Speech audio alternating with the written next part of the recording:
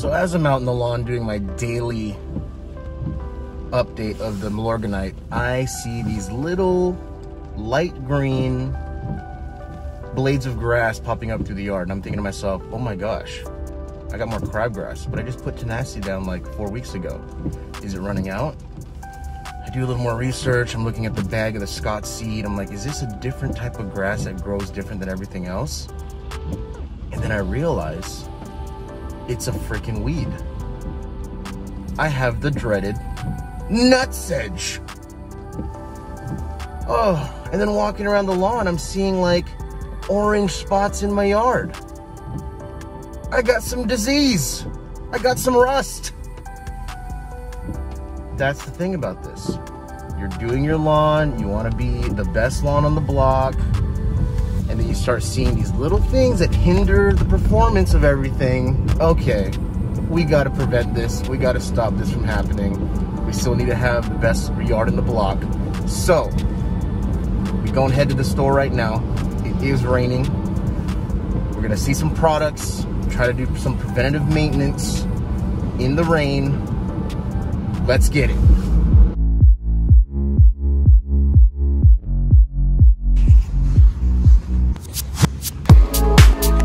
There she is. Okay.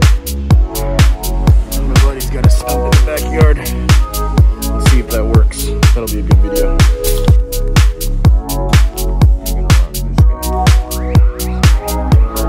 We got a lot of goodies and a lot of different brands and a lot of different things. Very excited to start using this stuff. Alright guys, so we got a bunch of products to use and put down. This is going to be awesome. I love going to the hardware store, like you know.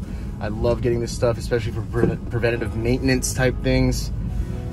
As you're going along with this lawn journey, you're gonna start noticing that, man, there are a lot of products out there, and you're starting to notice these different things that normally you would just let go and be like, oh yeah, we'll fix it later. But now it's like, yo, we gotta fix it now. Like straight up. Read all the things. I mean, I was reading. I was in there forever just reading. That's the best thing you can do, is read the directions and make sure you do some research online as well. The Nutsedge, I went with the ORTHO. There was nothing else comparable in the store. That was the only thing that pretty much said Nutsedge on it. Then we got the fungus, so I had the spray for the spot treatment. Well, it's fall. So as I'm looking around, okay, my favorite brand, Scott's. Oh, hello, a fall winterizer and weed preventer. That's what we're doing for this episode. It's raining. I want this rain to go away, so I can apply all this product. Let's go home. See you in a bit. What is up, my dudes? This is YardBrah, and you are tuning in to another episode of my lawn. So a lot of things are happening right now. I have the dreaded nutsedge. I also have a little bit of a rust problem, so a little disease, little fungus action. And I bought a bunch of products. As you can see, we went to the store again and bought a ton of things. The only downfall of this is you cannot put down weed killers the same time you are trying to kill fungus. If you apply all the fungicides to the lawn at the same time you're doing herbicides, it's never a good thing. You're just gonna cancel out the weed killer from the fungicide. So we gotta do one thing at a time. And I'm thinking to myself, let's just kill the weeds first and then hope the fungus doesn't spread. So again, I'm learning just like you guys, so this is just me documenting what I'm doing right now. Just like I did before, there's always problems that arise with your yard, but to keep you being the best looking yard on the block, you gotta do these little things. You gotta keep maintaining, you gotta keep up, you gotta look at different diseases if your yard has a disease. If something's going on, you gotta take care of it, you gotta prevent, or you gotta cure. So that's what we're doing. Let's get it done. So here's the deal. I am gonna spot treat the fungus. That way it's not the entire yard that I'm laying down this fungicide on. I did get a bag of the fungicide, and it is going to be laid down after I do the weed killer. So weed killer first, wait a couple days, and then I'm gonna put down the fungicide just to prevent more on the main lawn. Now, another thing I did as well, it was raining yesterday, so I cleaned all of my tools. I went through and pressure washed and used dish soap on all of the tools that I've been using, just to make sure that once I cut this lawn today, that it is not going to spread across the main lawn, the other sidewalks, you know, strips, and just preventative maintenance, you know what I mean? So I just don't want this stuff to spread too much. I know it's a common thing, especially after the summer, during the fall.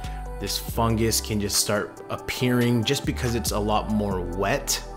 And at the same time, I got this nutsedge problem, and it's because nutsedge loves just wet and damp, and they just come up. So, you know, I probably had nutsedge already. I just, you know, as you're learning, you're now identifying different types of grasses, different types of weeds, so you can see, oh yeah, that's definitely something bad. Like, I cut the lawn for the Milorganite video, which I'm gonna update here pretty soon.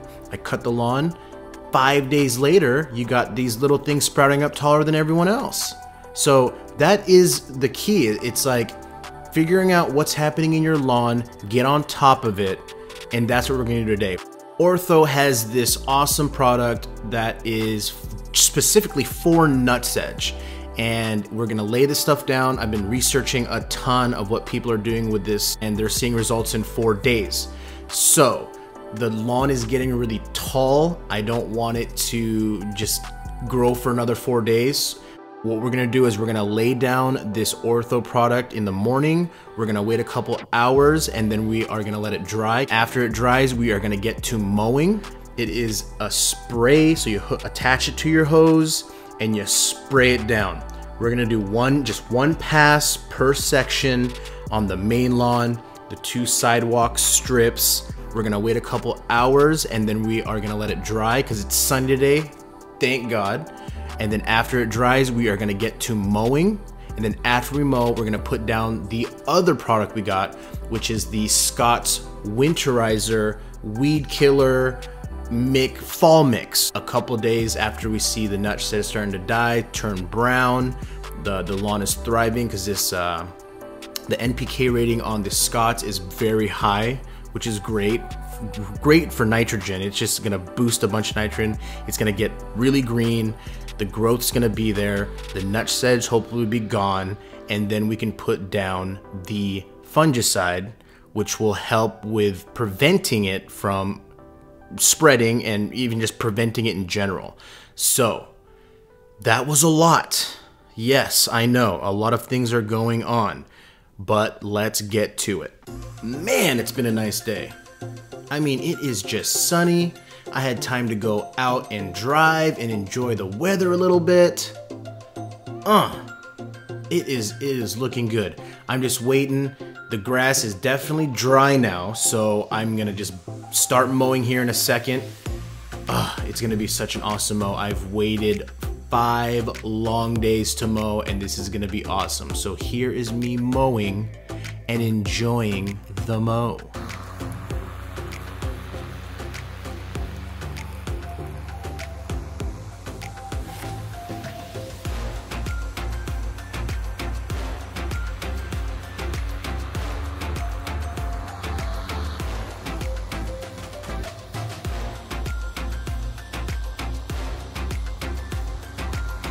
As you can see now, I'm actually mowing diagonal lines. I like to switch it up, that way the dirt doesn't get too used to a certain pattern.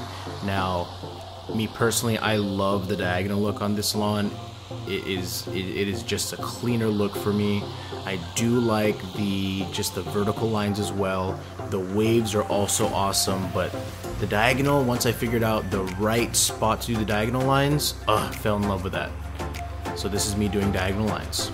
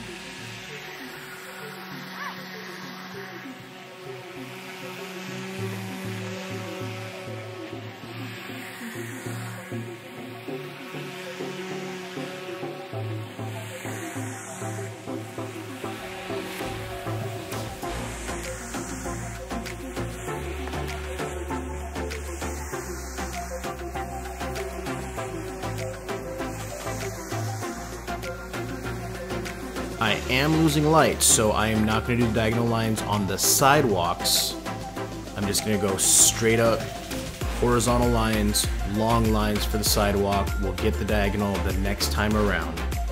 So for now, we're just going to do the horizontal on the sidewalk.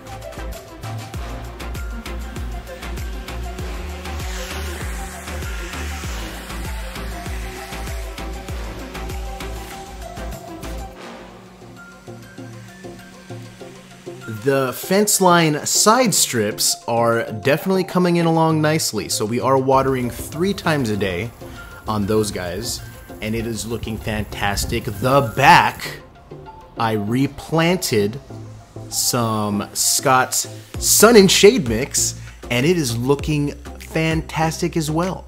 So there's new little grass seeds popping up. The Kentucky Blue is popping through already. Now the little guys for the perennial rye and the Sun and Shade Mix is popping through. The old grass is thick. It's gonna be awesome looking. So I'll update you on that as well. I'm just gonna give you a little teaser vid. That's all you get. But we'll do another video for that one very soon. Well, that was very, very satisfying. The Milorganite after 5 days has just made this a deeper green. Now I do shoot my footage just neutral, flat, straight from the iPhone. I legit rock an iPhone to shoot my footage, so it's just raw footage from the iPhone. I don't oversaturate things, I'm not color correcting. What you see is what you would see from an iPhone camera. Yes, it is deeper. Like, you can tell this is a lot deeper green. The growth is getting thicker. Milorganite to the rescue. It is time to lay down the Scott's Turf Builder WINTERGAURD Fall Weed and Feed. Yes, preventing the weeds, killing some weeds. I'm seeing some little weed guys, you know, creeping up a little bit. Oh, we gonna prevent that. So Scott's is a brand I trust. We're gonna use Scott's. Now the NPK rating on this guy is 2806.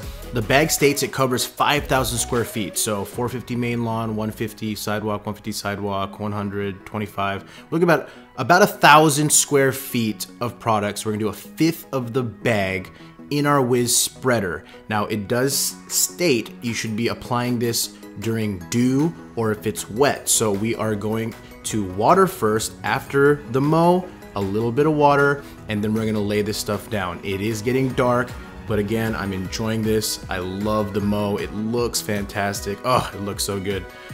But we're gonna water it and then we're gonna lay it down and then we're gonna enjoy the rest of the night.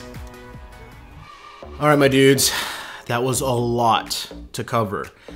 And it's literally just preventative maintenance and just, you know, maintaining your lawn. So I'm gonna do these kind of videos as well, like every now and then, especially when it's raining, there's not much to do, and then you see some stuff creep up. Hey, you got to take care of it. So thanks for tuning in. I really appreciate you guys. The channel is growing a little bit day by day, so I really appreciate that. I don't care if I have, you know, 1,000 subscribers or if I have 50 subscribers. I'm gonna bust out awesome content for you guys the best I can. Even if it's just for 50 people, those 50 people are gonna get my 110%. So again, thank you so much for the love. Appreciate you guys. I will see you soon. Take it easy.